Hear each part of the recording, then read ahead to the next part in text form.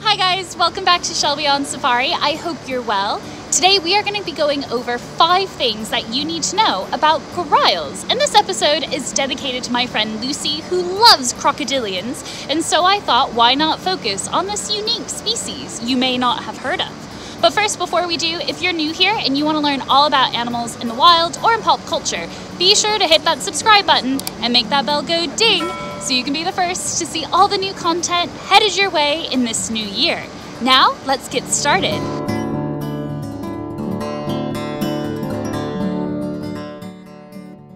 The gharial is one cool crocodilian. Although they are in a league of their own, well, genus to be precise.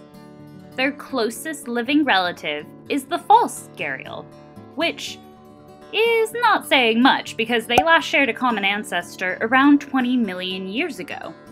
And they both diverged from all other crocodilians more than 40 million years ago, making the gharial one unique crocodilian.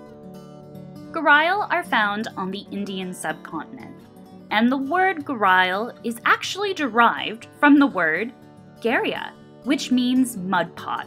And stay tuned to the end to find out why exactly someone would call this animal after a mud pot. Now, this word was actually misread by Europeans who changed the word to gavial. Thus, this species is known as both gavial and gharial. One thing that sets the gharial apart from other crocodiles is the shape of its skull and their dentition, both of which are super specialized for the capture of fish. As you can see, their snout is elongated and quite narrow, and it actually becomes proportionally shorter and thicker with age. And their teeth? Well, they are more numerous than any other crocodilian species. In total, there's about 110 of them. Why would a fierce crocodilian be known as a mud pot? Well, gharials are the only living crocodilian with visible sexual dimorphism. These guys are males, and this bulbous nasal protuberance happens at sexual maturity. And apparently, it looks like the local earthenware pot known as gharia.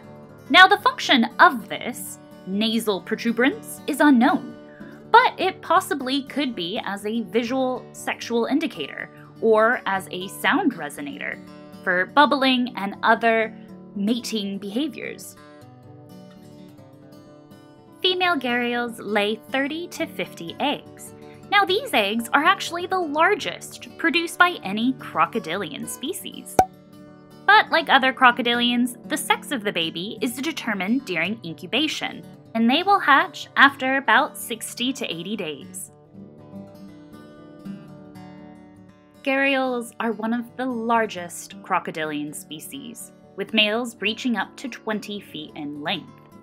However, that hasn't stopped them from falling under threat from habitat destruction and disturbance.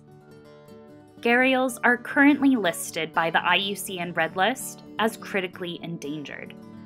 They came alarmingly close to extinction in the 1970s, and the government of India acted by granting full protection to the species during this decade.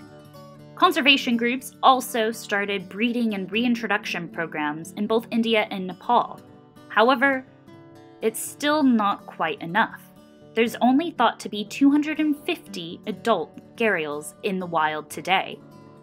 So, as a result, the primary conservation focus has thus shifted to the preservation of habitat and the education of local people on why these animals are so incredible.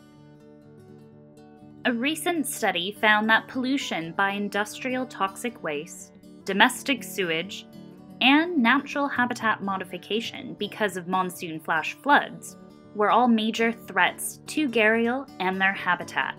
Thus, the need for education and outreach is vital to saving this species.